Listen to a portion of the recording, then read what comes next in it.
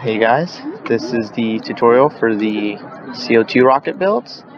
I'm going to show you how to build it step by step, and I'm going to start with the nose cone. I don't know if you can see it or not, but I have a list of most of the dimensions off to my side, so I can reference them as I go. So if you're wondering where I got some of the numbers from, just open the PDF of the CO2 guide and kind of try and follow that along. But we're going to start with this part file, and this should open up part here shortly. I think I have too many tabs open on Google, so things are going to be kind of slow.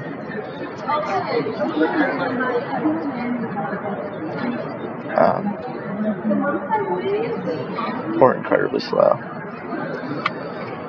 Alright, so first thing we're going to do is we're going to go into Sketch under, or the 2D Sketch under Sketch, and we're going to pick a plane. This is kind of just where you're allowed to draw. Typically, I guess it depends on the geometry, the shape you're drawing, but for the nose cone in particular, I'm going to start with the front plane, and you can kind of see why later on. It's not critical, but it helps when you're doing assemblies and stuff. So when I'm designing, I typically like to start with the center line first, and you can find that just right up here. And that's just more or less a personal thing. I like to build a dimension to it. It's quick and easy. So first things first, I typically start with drawing the outline of your shape first. A lot of people go and start dimensioning right away. I don't really see the point in doing that. We're going to turn this to a construction line because I won't want this to be the real shape at the end. So you just do that by simply clicking on it and going to construction. Next thing we want to do is get the height of the cone. So now we're going to start dimensioning things. Just use start dimension. First I'm going to start here to here. This is based on the PDF.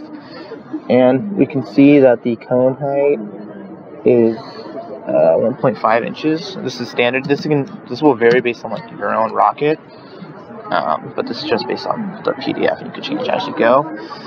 Next, we have the shoulder length. I can get that by clicking here, and that is going to be 0.2 inches. Next, we're going to start changing the inner diameters. So first, we're going to start with clicking this line and clicking the center line. So if we keep it over here, you're going to get half of your shape essentially, but if we move it past the center line, you're going to get the full diameter. That's partly why I like using center lines. You can get diameter or radius simultaneously, and I typically like to go for diameters. The diameters are relatively important because they fit the shape of your rocket, which is pretty important for the launch tube, so you kind of have to adhere to the rules of that.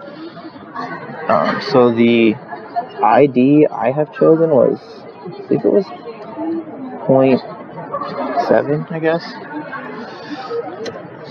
That'll give it some looseness too when we actually go to do it.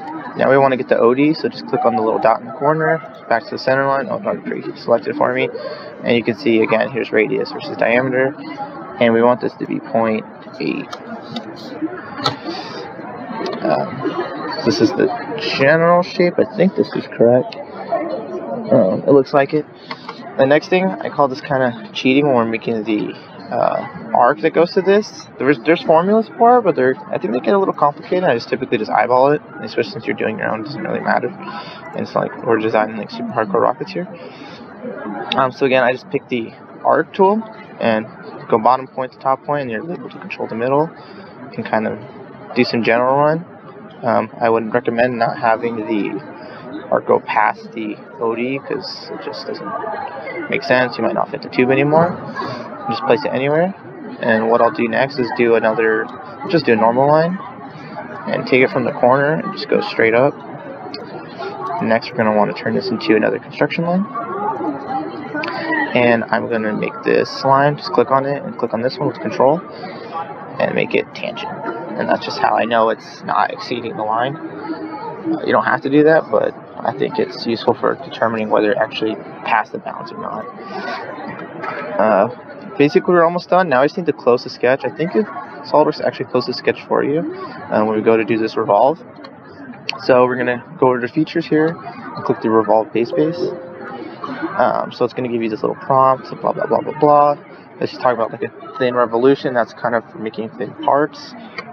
But we're going to be making solid parts, so just click yes, and it'll automatically close the line for us at the center line. Now we need to pick our axis of revolution. Just click on the center, and boom, we have a simple nose cone.